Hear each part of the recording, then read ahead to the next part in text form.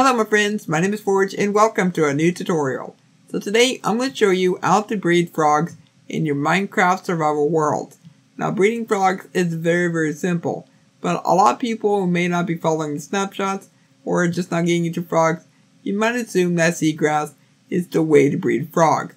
Well, that is completely wrong. In order to breed frogs in your world, you have to get slime balls. Now that does sound a little bit strange, but trust me, that is what you're going to need. And once you got the slime balls, go ahead and find yourself 2 frogs, grab your slime balls, interact with both of them, and then they will fall in love. Then afterwards, it may look like you won't get a baby frog. One of the frogs will go over to the water, and then they will lay some eggs. As you can see, we got ourselves some tadpole eggs. Now these are called frog spawn, and it can take up to 10 minutes for one of these things to hatch. Then you will get yourself about 2 to 6 tadpoles, which is quite a few tadpoles. In order to get the other frog variants, you have to grab a tadpole in a bucket, then take it to a different biome. You need to go to a warm biome to get the warm frog, and that's going to be the white colored frog. If you go to a biome like a plant or a forest, then you get yourself the temperate frog, which is the orange colored frog. Or if a tadpole grows up in a cold biome, then it will become the cold frog, which is the green colored frog, and a personal favorite of mine. And that is how you can breed 2 frogs together in your Minecraft survival world. Now if this video is helpful, then please consider leaving a like, subscribe if you're around here, and don't forget to turn on notifications. But for now, hope you have a logical day, and I will catch you next time. Goodbye.